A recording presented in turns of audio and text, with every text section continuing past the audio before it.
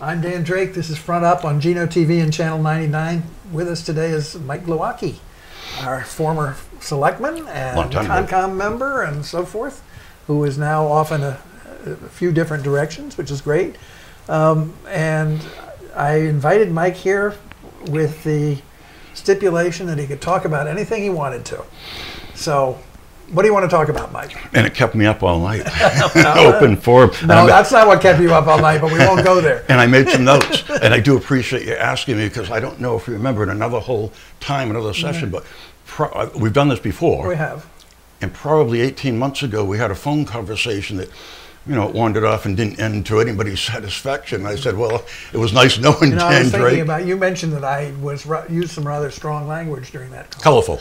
Colorful language. And there was a fellow named Wes Tiffany. Did you know Wes, who was in Mariah Mitchell? I did. And somebody called me, I think it was Finn Murphy called me, and said, what do you know about opening the upper end of the harbor? I said, I don't know a thing about opening up the upper end of the harbor, but I know Wes Tiffany does, and I'll call him and see what he has to say. Well, you want to talk about colorful language. He started out with that and never stopped and to indicate what a lousy idea he thought it was. Anyway. So I made some notes. We'll go back. There was something about a bumper sticker, but forward thinking here. Forward thinking. And so I'll just have to hit my notes.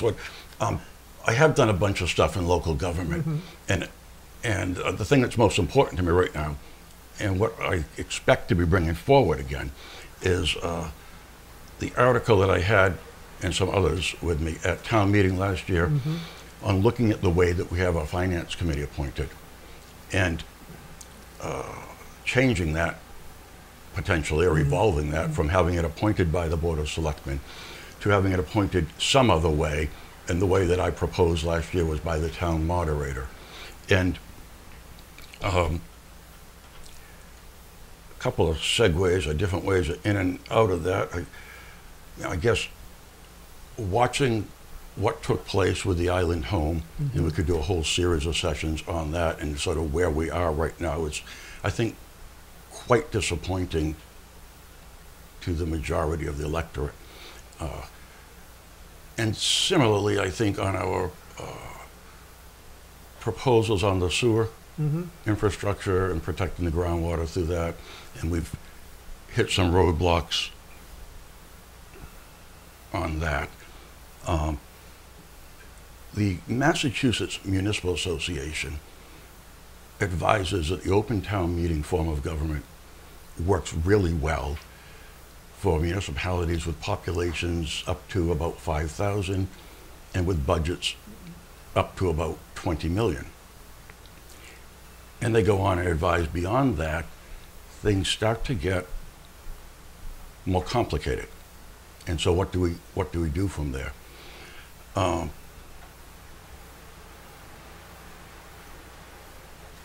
can't quite let go of my disappointment on the island home. I'm one of those that believes it ought to be rebuilt more or less exactly where it is. And I feel that we got, through a lot of good intentions and a lot of good people, kind of a group think that go in there, and the thing got off in a different direction. And I was just listening as you were interviewing Mr. Roman about the advertising in the community newspaper and how our local newspaper, we no longer have two voices, Dan. Say like air. Our local newspaper then kind of got on board with there's just a few kooky people that want to rebuild it where it is.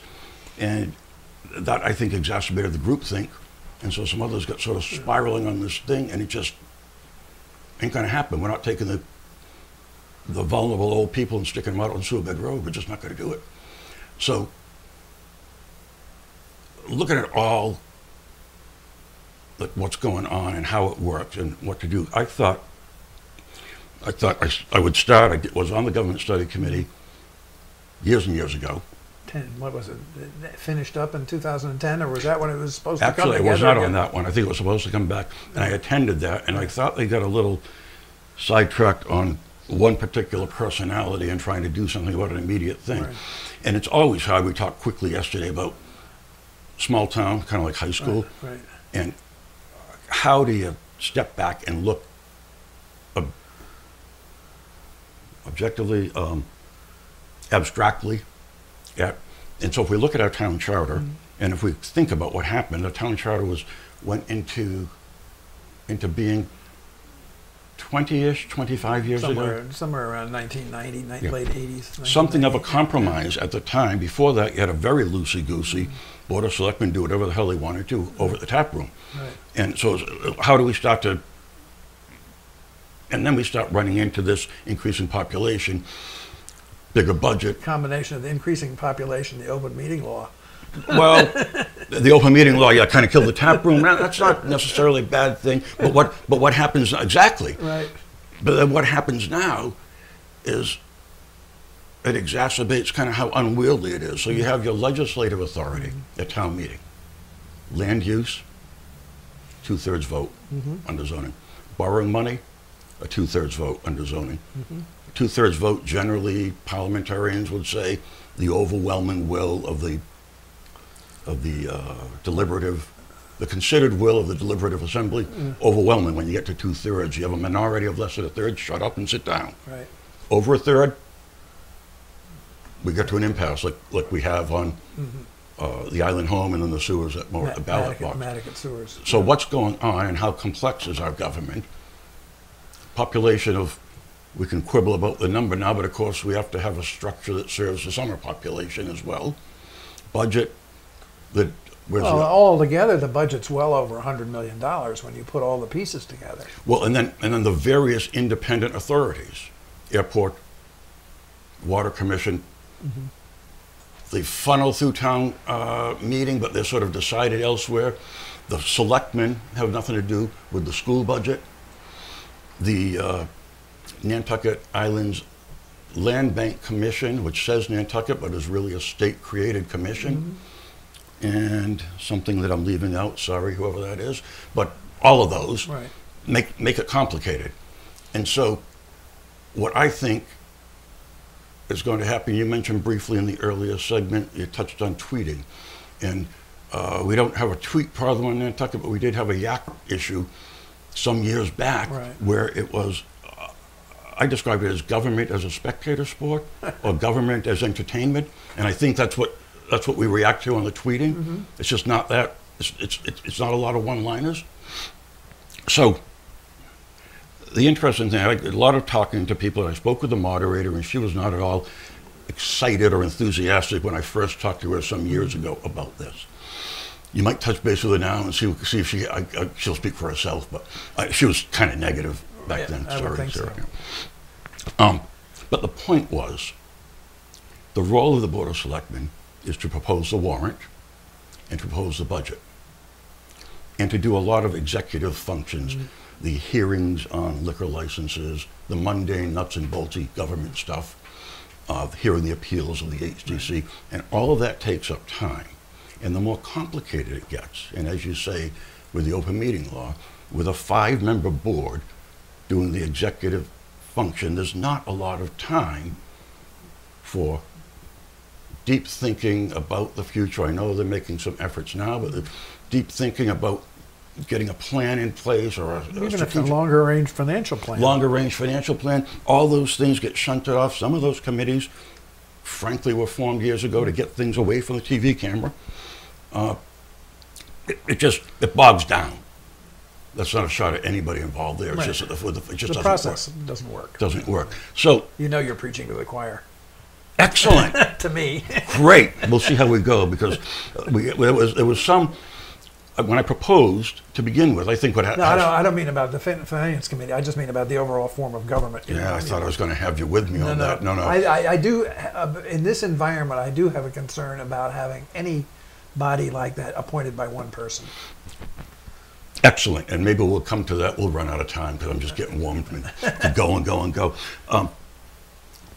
Standing back and taking a look at it,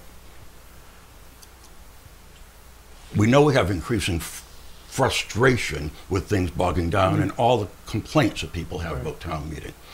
We know we love it. We know we want to be able to interact directly with the government. We want to be the government, but we have our issues. My thought, is that somebody's going to grab a hold of this and propose, we're going to get into a tweet storm and the thing's going to go off in a direction of some kind. If we pressure will build up and something will happen, or we'll evolve it into something. Doesn't state law sort of limit the various forms of government that are available to us? It does. What it does not do is get very deep into what town meeting can and cannot do. Traditionally, with the open town meeting, smaller populations, smaller budgets, they deal with the budget, they deal with the land use, they deal with the bylaws. They don't establish, for instance, standing committees.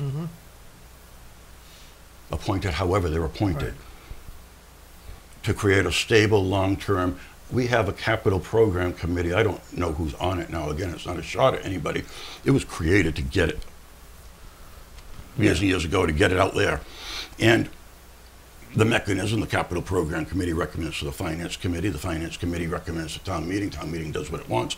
It's a little bit, the point that I'm trying to get at is the Board of Selectmen proposes the budget. If you look at the survey of the open town meetings, and I didn't dig out my notes on this, but the number of communities with open town meeting, let's say it's 120, something like that, the number that have the Board of Selectmen appoint the Finance Committee is something like 10. Really? It isn't done. And those who are, careful how I say this now, those who are in touch with the Association of the Town Moderators will tell you some real horror stories about some things that have happened in some other communities, with a board proposing something and appointing the people that are going to recommend to you what should be done about that. In Nantucket, I haven't seen a horror story, but I've seen some things that are fairly subtle that give me pause. And I think a direction in strengthening town meeting is to be damn sure that town meeting is getting independent review of what's being proposed. A next step would be independent council. Governments, larger city governments, certainly state governments, governor has his council, the legislature have their council. We have what we call town council, C-O-U-N-S-E-L, and some people confuse that. And we refer to it as town council, and no shots at anybody. I've seen several people in the role now. I've also seen, well, I think not so many people realize that the town council is also appointed by the Board of Selectmen. And the traditional model for compensation for a town council is a big loss leader on general advice, funnel it through your, not anybody pick up the phone the way it used to be, but funnel it through and the advice is there. And when we get into real estate matters or litigation matters, the meter flips on. It goes where it goes. I have seen committee meetings with representatives from a town council's office saying you cannot do that, you cannot go in that direction. And 6 weeks later, at a larger forum, saying you must go in that direction. And I think it's, again, structurally not wise to have the board that is, to have the legal advisor to the legislative authority being appointed by the board that is proposing the matters to the authority. It just doesn't work. So my longer range view, I know many people take, maybe we'll go to representative town meeting as an incremental step. I don't see that working. You'll end up with the people that go to town meeting is what you'll get there. So I think it's a bigger look, and I think it is town meeting itself asserting itself to say we're going to get our own advisors. And then maybe... What about the town council form of government? Well, now, we'll come to that in just a second. Okay. We assert ourselves at town meeting, we'll get our own advisors, we'll establish over time some standing committees. Town meeting, all of us, be the government into those committees, take things where we want to go. We look to our executive board that is overwhelmed with what's coming over the town manager, what's coming over the transom of the boat to deal with every day. And we say, why don't you guys get ahead of the game? And it's just an unrealistic expectation. I don't care who they are. Or if they're all in lockstep and you don't want them in lockstep, you want a kind of diverse group. Town council form, COUNCIL, we give up our right to participate directly. Right. Representative town meeting form would look like town meeting. Town council form, hi guys, would look like the planning board. We'd elect people to stand up for us, and we'd get what we get, and we'd have no more say in what our tax rate is, what projects we're funding. Away we go. But it also provides flexibility on some financial matters where flexibility is important. I can give you a number of examples, but one of them relates to the airport.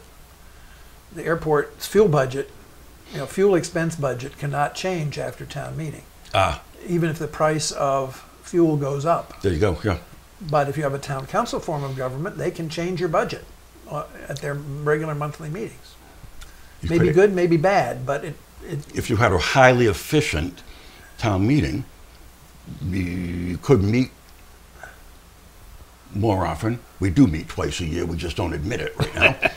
So you could meet quarterly. Yeah. The question there is, that's a big one about the financial, and that's how we deal with our enterprise accounts. It's also the fact that, it takes months, if not a year, to go back to a project, the fire station, where the difference in cost was not that high. Yeah. But the delays that have taken place there and all the scratching to find money have upped the cost dramatically. Yes. And so anyway. I mean, there is this that. Is your show, not mine. No, your show, I'm your guest. I'm damn glad to be here because I didn't think I'd ever be here again. So the big question there is whether you want to go to something representative or whether we need to bite the bullet. Whether we need to do that, right, or whether we can do some things to make it, to develop a unique structure of government for our unique situation. So I guess the concluding thing, and why I think we'll see my proposal again this year, is, to my surprise, it's a little bit complicated. It involves amending the charter. And it gets into technical legalese when people look at it, and you have to change That's the one charter. of the reasons people don't like town meeting is they don't understand half of it. Exactly. So you got the charter and a bylaw. So the article was written by our current town council. I went to him with my idea. He said, here's how you do it. And people look at it, Now, not surprisingly, it got a negative recommendation from the Finance Committee. I am hopeful, because I've talked to some of those guys, that there'll be more discussion and something different will happen this year. I don't claim to have the answer. But what I'm encouraged by, that a negative recommendation, that by the time you get to town meeting, you have your 2 minutes. Try to take all this, how long I've been talking just now, longer than that. People glaze over. Somebody stands up to say, Glowacki, it's a solution to a problem we don't have, and there you go again. And somebody else says something else, and it failed. It didn't get hooted out of the room. It had some support, more than I really expected. And the point that encourages me is then subsequently at the grocery store, people I don't know. I've been thinking about that. That sounds like, and I didn't vote for it, but I would if I did do it today. Acquaintances, not really great friends, but people that I just know to talk around with. I know what you're up to with that thing, but now that I think about it, there's something to be said to that. Right? You don't want it's like the fox and the chicken coop kind of thing. There's just some common sense to that. So I think when we have our government study committee, and we've formed a new one,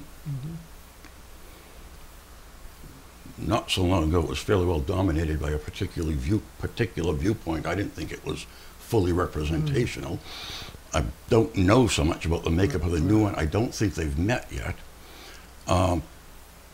And I don't know how they'll approach the whole thing. Maybe they'll, if I'm on the warrant with this thing, maybe they'll take a look at it. But my idea was really just to, we don't have a mechanism for getting the conversation going except town meeting. Right. And so my idea is to get it going. Unfortunately, we have to wrap this up. Great. Is there a last thought you'd like to leave with us? Appreciate being here. Want to get back to the bumper sticker someday. MikeGlowacki, thank you. Thanks very much.